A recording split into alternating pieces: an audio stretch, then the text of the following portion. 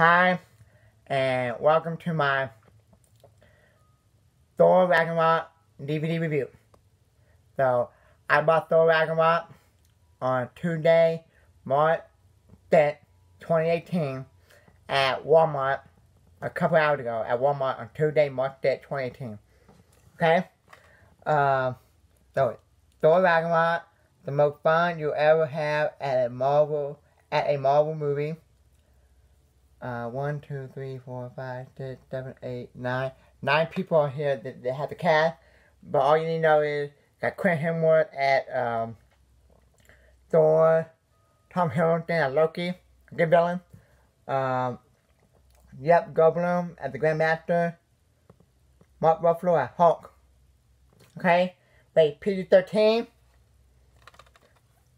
for intent, delinquent of sci-fi violence and action and brief set material. 130 minutes. Directed by Taika Waititi. In Marvel Studios, Thor Ragnarok, the prisoner on the other side of the universe must race against time to stop Ragnarok, the destruction of his world, and the end of Asgard's civilization at the hand of the ruthless Hela. A joy from start to finish. This is one of my favorite Marvel films.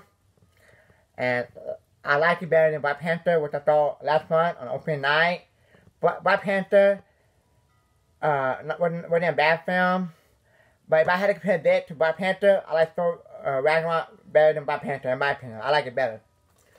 So here it is. Here it is. Here it is. Here it is.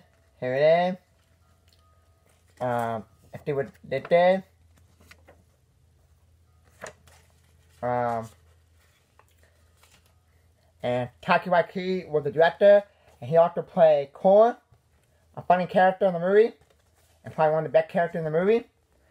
So if you're a fan of Marvel movies or MCU movies, I recommend buying this, because you'll be laughing your head off. And it's really good. A lot of people say it's the best Thor movie in the franchise. I agree. It's really good. Way better than Thor in the Dark World. Okay?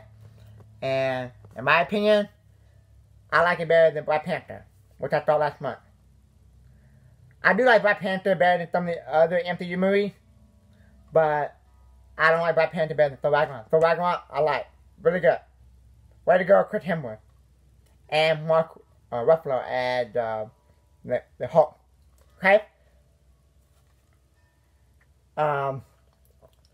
So that's my Thor Ragnarok DVD review. And here's the box. And thank y'all for watching. Can't wait for a Fantasy Award. Now it used to be May 4th. We had to wait. Now we're gonna look for a week earlier, April 27th. Thank y'all for watching.